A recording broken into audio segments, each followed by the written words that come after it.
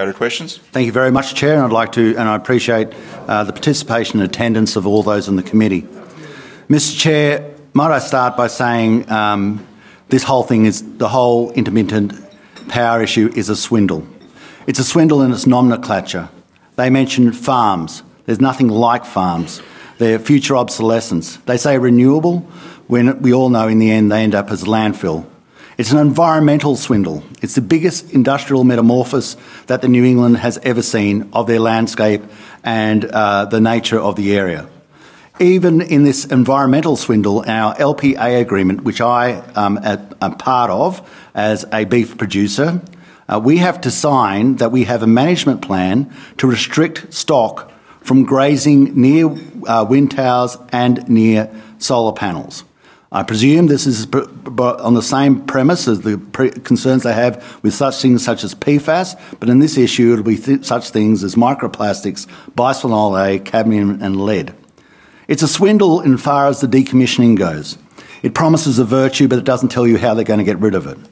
Senator Murray Watt, Labor Party Senator Murray Watt from Queensland, was quite precise when he said, when they asked at a federal inquiry who was responsible for the decommissioning, he said, well, that is for the farmer to contend with in their lease agreements.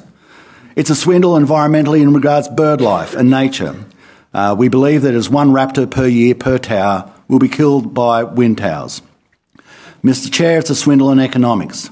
What other part of our economy in the New England has subsidised capacity investment schemes, which basically underwrites you even if you make a loss, even if you don't produce enough electricity? We would love that in the cattle industry, where we get paid even if we didn't produce cattle.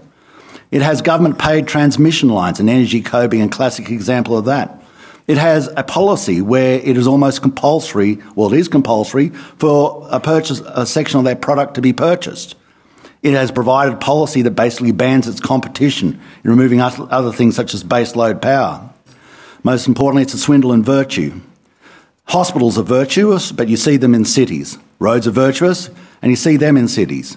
But intermittent power precincts, which could quite ably be built off the coast of Sydney or off the coast of Melbourne, are not built there because apparently the virtue runs out when you're inside of the city. It is an issue that the virtue doesn't go as far as getting an ironclad promise that any of the solar panels will have anything to do with the slave labour that constructs solar panels in Sichuan province, or that the cobalt in the solar panels, in the solar panels doesn't come from the child labour in the Democratic Republic of the Congo. These are things that in that virtuous, swami presentations we get, which are distinctly left behind. It's a swindle, Mr. Chair, in the fact that so many promises are made to local communities and so little is delivered. Let's look at Glen Innes as a classic example. Basically, billions invested in intermittent power precincts, but what's happened to the town? Has its population grown? Are there new industries there? Are there new jobs there? There's only probably a handful, maybe one or two. There's no car park at the intermittent power precinct because hardly anybody works there. Yet they promise so much. So why is it happening, Mr. Chair? It's happening because there is a massive pecuniary benefit that goes to a select few. And we can see those proponents out there at the moment. Mr. Forrest, Chinese overseas companies, multinational companies from China, from Singapore, from France, from Holland. These are the real benefits of this swindle on the Australian people and this swindle on the people of New England. And as we see on our community, bad policy makes bad politics. You've not just divided our community down the middle, you have divided them 90% to 10%, with 90% in some sections furious, politically furious at the lack of representation, politically furious at the low volume that should be played out on their behalf, furious because they feel that they've been completely run over, and 10% who may be in support feel isolated and intimidated.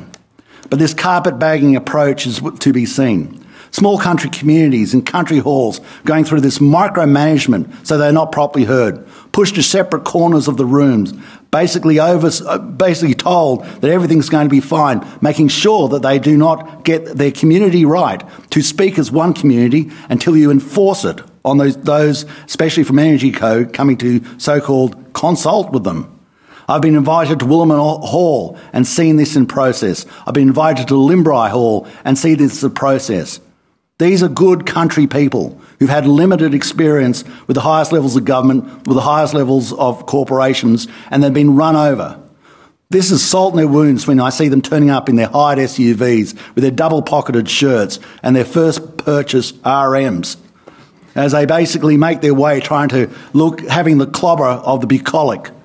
And then, as they've got over the people, as they've had their way, go back to the lounge at the airport, fist pumping, saying what a great job they've done because they've basically belittled and rolled over people. At Gowrie, I saw landholders, I think it was Energy, the corporation Energy, saying to them that their actual land will increase in value when they're encircled with solar panels. When I reproached them on this and said, that's a warrant that you have now given, so do you now promise that if a valuation is taken now and a valuation is taken later, that you will pay them the difference? Of course, they said they wouldn't. I said, well, you're lying.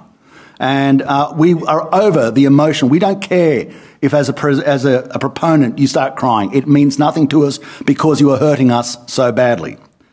We have noted, and I've noted, I would also note that our family was offered the chance to be a site for a proponent, and as the Joyce family said, we are not interested in that. We produce meat, we produce food, we produce fibre, we don't rip off pensioners with an exacerbation of their power price. So I declare our interest in that we said no.